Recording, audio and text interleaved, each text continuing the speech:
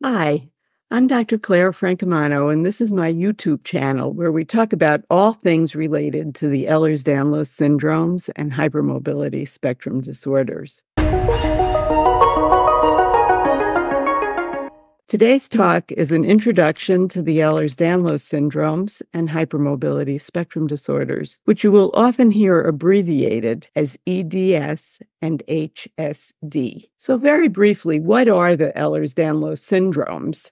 These are a group of hereditary disorders, and they all involve the connective tissue. There are 14 different types, and these have a wide range of differing presentations. The underlying genes causing 13 of these types are known, but unfortunately, the genes underlying the hypermobile type, which is the most common type, are not yet known. The genes that we know about affect the structural proteins of the connective tissue and the enzymes involved in the processing of these proteins. So the Ehlers-Danlos syndromes have certain things in common. They all involve the connective tissue, and joint laxity is a common feature in all of them. The skin is involved in most types, with skin fragility, skin hyperextensibility, stretch marks, and easy bruising predominant features. And many other organ systems are involved to varying degrees in the different types of EDS. When we think about connective tissue, we're talking about the extracellular material, so the material that's outside the cells of the body that holds joints and many organs together.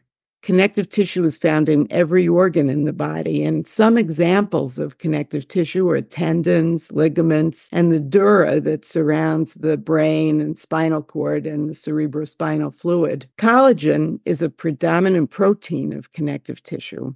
And there are 27 different types of collagen. The classical type of Ehlers-Danlos syndrome is caused by variants in the genes encoding type 5 collagen, while the vascular type of EDS is caused by variants in the gene encoding type 3 collagen. There are other extracellular molecules that are called proteoglycans, and these are made up of a protein backbone, and then there are sugars that are added to that protein backbone to make the proteoglycans complete. And all in all, we know of 20 different genes that encode the proteins and the enzymes that process them that cause the Ehlers-Danlos syndromes. We diagnose EDS according to the 2017 diagnostic criteria, and those criteria are found at the Ehlers-Danlos Society website if you'd like further information about them. Now, we know that certain people who are hypermobile will not meet the diagnostic criteria for EDS, and it was because of this that the idea of the hypermobility spectrum disorders was put forward in 2017. Joint hypermobility might be localized or found in only a single joint or just a couple of joints. That's what we call localized joint hypermobility. It can be generalized, which means that it's found in pretty much all the joints in the body, or it may be peripheral, meaning it's just found in the small joints of the fingers and toes. Now, these varying types of joint hypermobility may be asymptomatic, meaning that they're not causing any problems at all. They're just loose joints and people go about their business without having any medical issues related to them. But if hypermobility is symptomatic, including chronic pain related to the joint hypermobility, but the hypermobility doesn't meet the diagnostic criteria for a syndrome, we call this a hypermobility spectrum disorder. If the person with hypermobility meets the diagnostic criteria for a specific syndrome like EDS, then we can make the diagnosis of that syndrome. So that's a brief overview of the Ehlers-Danlos syndromes and hypermobility spectrum disorders. You may refer to my previous video on diagnosing hypermobility for a discussion of how to tell whether a person has generalized joint hypermobility. Thanks for joining me.